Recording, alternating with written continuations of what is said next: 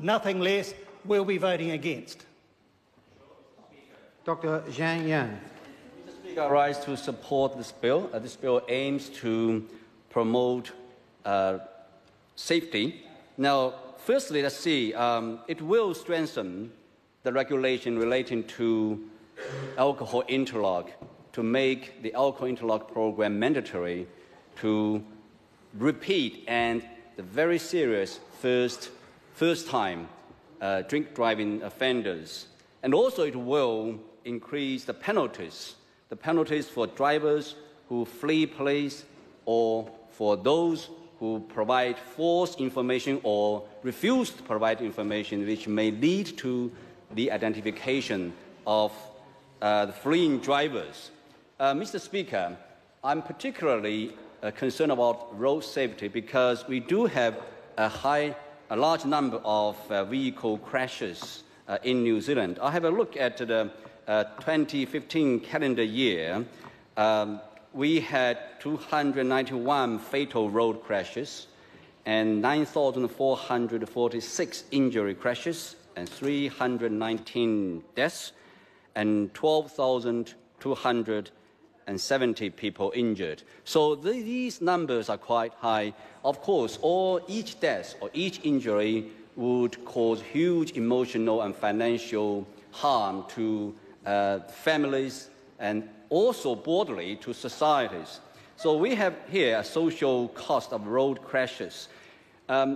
Basically, road crashes impose intangible financial and economic costs to society, while these costs include reduced quality of life, reduced productivity, medical and other resources costs. So if you convert this into the actual dollars, then the numbers are very high.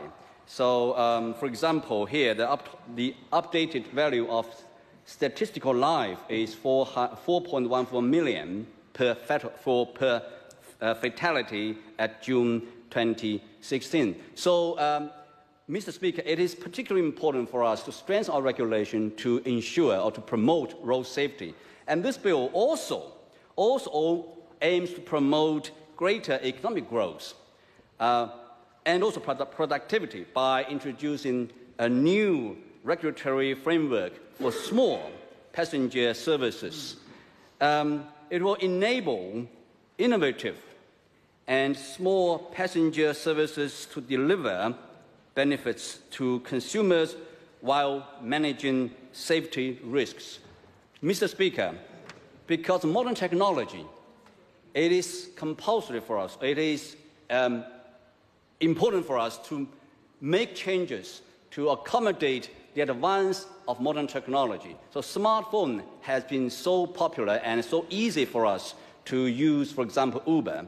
So it is important for us to have updated regulatory regime for the small passenger services. And a better managed small passenger services would potentially have the benefit of managing congestion and therefore has the potential to improve the productivity of our economy. So, Mr. Speaker, I commend the bill to the House. David Clinton, a 5-minute call on behalf of the Green Party. Thank you, Mr. Speaker.